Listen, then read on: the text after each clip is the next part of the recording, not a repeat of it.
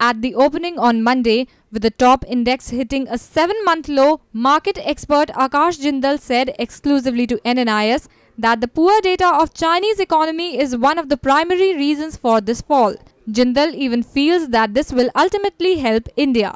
Concerns over China knocked the index last week as it posted its biggest weekly drop since August 2011, and it hit its lowest level since January in early deals on Monday. Chinese economy has not been doing well for the past few months. The data which has been coming from China for the past few weeks has been really negative. Now we have seen the industrial PMI, the purchase managers index, going down. China has also devalued their currency.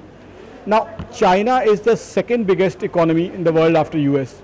If something like this happens with the second biggest economy, rest of the countries, US and all other countries, they are bound to be impacted. So I think this is what is being reflected in global markets. The same thing is also exhibited in the Indian market. Now if you talk specifically about the Indian market, as an economist, what I feel is that the fall is more sentimental than fundamental. Because see, we are not globally that connected as China is. China going down, commodities and crude oil have come to quite a low level. Now that is very good for our inflation. So yes, as of today, in short term, yes, the sentimental impact is there on us. But on a longer term basis, it would ultimately work in India's favor.